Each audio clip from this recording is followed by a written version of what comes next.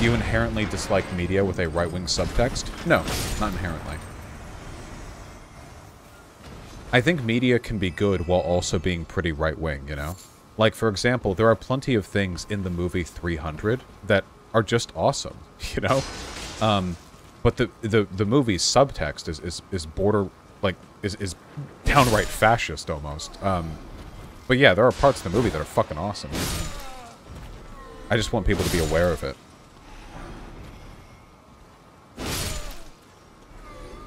Is the Dark Knight trilogy good despite being right-wing? I think it's pretty good. I don't think it's amazing, you know? Like, I think there's a reason that in retrospect, when people think Dark Knight Christopher Nolan trilogy, they just think of Heath Ledger's Joker, because that part of it was really, really, really good. I think the Christopher Nolan Dark Knight trilogy is good, but, like, you guys would agree that generally people remember, you know, Heath Ledger's Joker, and that's, like, the main thing that they think of, right? For example, most people don't really talk about the first or third ones. Like, no one talks about the first movie in the trilogy, and in the third one, I only ever see people making, like, memes about Bane, but not really ones that refer to the quality of Bane as a character, or, you know, but just, like, memes because he had, like, a funny voice, or he's just kind of an interesting character. And don't get me wrong, I like the character of Bane. I think that he's good meme material, but his death did a huge part in amplifying it, but he did give a really good performance. Yeah, of course. It's kind of like the, you know, the brightest candles burn out the fastest thing. His performance was fantastic, but giving a phenomenal performance and then fucking dying right after absolutely does elevate the, you know, in the public eye, it does, like, sort of elevate your performance. What do you think of Tom Hardy as an actor? When I think of Tom Hardy as an actor, the main thing that I think about, honest to God, is his performance in the awful Star Trek The Next Generation movie, the last one that was ever made with the cast of The Next Generation, where everyone's so old and tired. What was the name of it? What was the name of that one? The last movie of that. Nemesis, that's right. Nemesis. God, what an awful movie. Yeah, Star Trek Retirement House. Jesus Christ. He was in Nemesis? He was the main antagonist in Nemesis, yeah. Okay, remind me.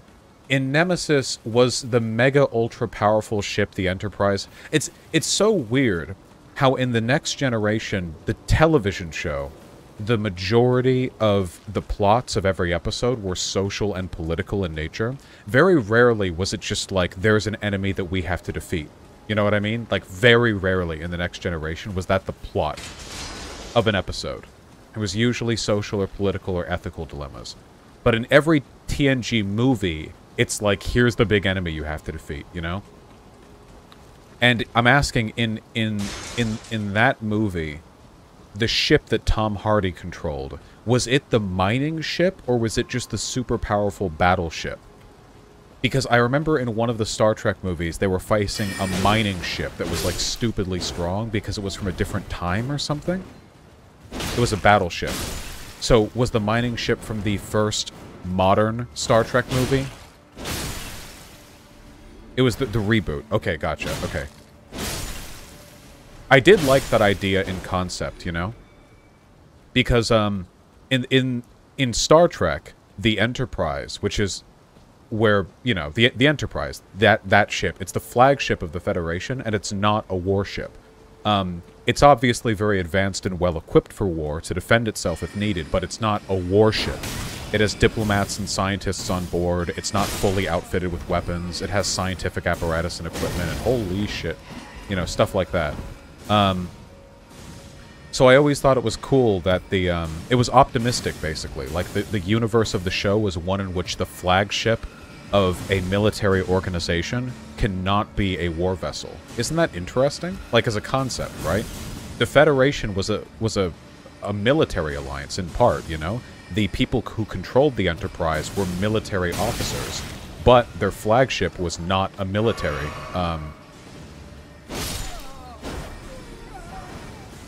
was not a warship.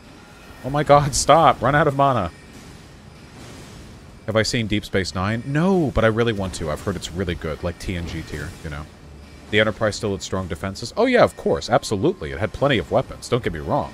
And it was crewed by soldiers, but... I do play it on my own time, Rest in Magpie. Anyway, in the first reboot Star Trek movie, the Enterprise, commanded by Captain James T. Kirk, goes up against... It's like a mining ship from the future, right? Like, it's just a mining ship, but the point is that 200 years of technological advancements means that the mining ship of the near future, or like 200 years in the future, is future alternate dimension. Yeah, like that on its own is enough to match the Enterprise, or beat it, actually. It crushes them. Not even close. Like, their mining ship was capable of, like, destroying planets, you know? It was spliced with Borg tech, yeah. The main thing I remember from that movie is that they completely fucked everything up. Oh, God. That in order to solve a problem, they invented some new shit that, like, broke all the rules of Star Trek. They invented a warp technology that allows you to transport onto another ship in warp flight when their shields are up. I don't remember much about the rules for transporting during warp flight, but the rule of Star Trek has always been you can never, ever transport a person through shields. Ever. You can never do that. And it was a good rule because it, you know, it makes sense. And, it enables, interesting decision-making.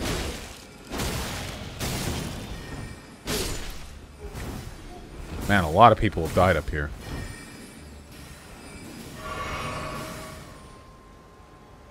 The reboot spit on all established canon.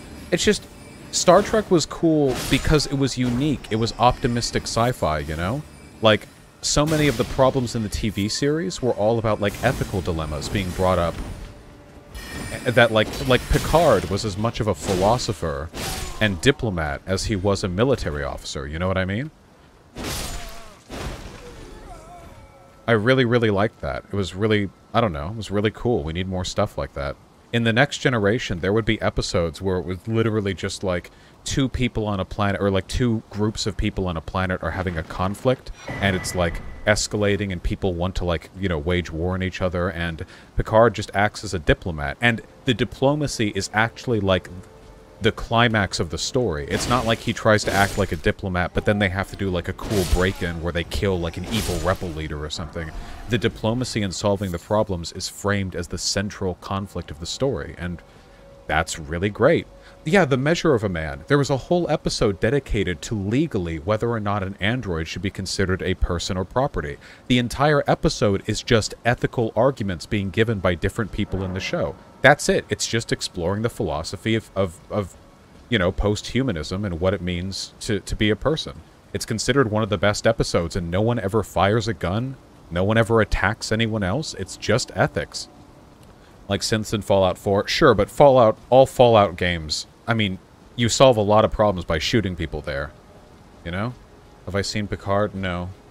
Where am I going next?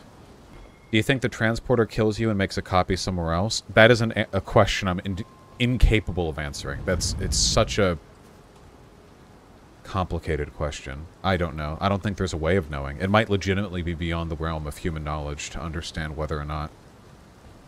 to know whether or not that's true.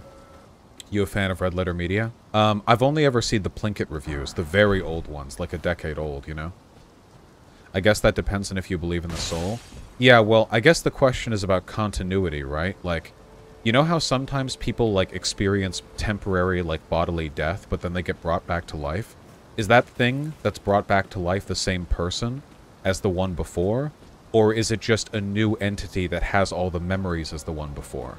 You know? Or, I guess the question would be, if you created a clone of somebody which was physiologically identical in every way, and then both you and the clone woke up from sleep, like the cloning process put you both to sleep, and you both woke up, what difference would there be between the two of you? And follow-up, you know,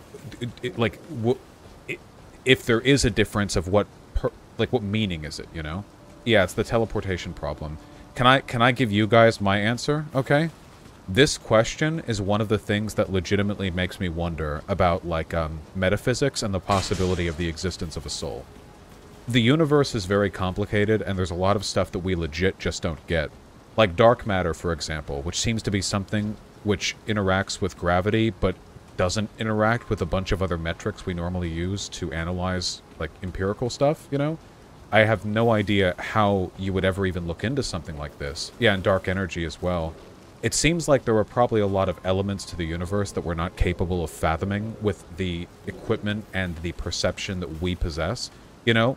Not just like we can't see ultraviolet light, because we can measure it still. But there might be things that exist but literally aren't measurable through tools that we have at all. You know? Like, we might be, you know? So, if dark matter can interact with gravity but nothing else, is it possible that there is some metaphysical force, or at least it's metaphysical to us, which can interact with consciousness but nothing else? Something that exclusively has influence over our ability to perceive and understand the world, but can't be registered through any other type of, you know, measuring ability. It's not impossible. It's also not really possible to prove. So, I stand by my sort of, I don't know, agnostic position on metaphysics, where I genuinely don't think there's much of a point in forming strong statements about anything like this, but it's interesting to think about. And I guess, like, how do I put this? For you, as a person, you would never be able to tell the difference between being the clone and being the person who had lived up until that point, right? Like, if you both woke up at the same time, you would not know which one you were, and there would be no way to know which one you were.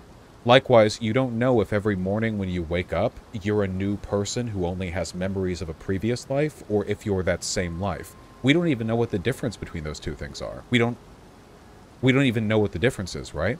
So here's the question. What break in consciousness is sufficient to consider death? Like, if you're briefly knocked unconscious, well, your brain activity is still going on, sure, but, you know, you're not aware of it. Or I guess every nanosecond that passes, you know, atoms and molecules move around in your brain. Like, is that not damage? Not in, like, a biological sense, you know, but is that not damage in, like, an intrinsic physiological way? Like, every second that passes, your brain, its specific orientation of molecules is very different from the one that was in the previous second. And is that death? Is that a different person? What determines the state of having one's consciousness broken, you know? You have the Ship of Theseus thing, right? Where, like, 7 years, your cells replace. The answer to these questions is objective in that we can't form answers to these questions. We don't know. We have no idea. All I know is that from where I'm standing, where I think I am, I think that I go to sleep and wake up the next morning, and I think I remember who I am, and I think there is continuity of form and of personhood. But I genuinely don't know, and I don't think I'm ever gonna know. That's subjective, not objective. Well, I am being very objective when I say that there's no way for us to know an objective answer to that question. Hence my agnosticism. You understand? So, is it possible that there is some sort of metaphysical force which regulates consciousness and does not interact with matter in other ways we can perceive? Sure. But I can't prove that, and we can't know that, so, you know.